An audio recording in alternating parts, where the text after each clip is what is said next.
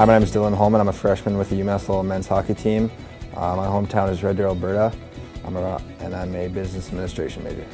Do you have any superstitions or pregame rituals? The only pregame ritual I have is putting my equipment on left to right. What is your favorite thing to do when you are not playing hockey? When I'm not playing hockey, a hobby of mine to do in the summer is I like to go fishing. If you could have one superpower, just one, what would it be and why?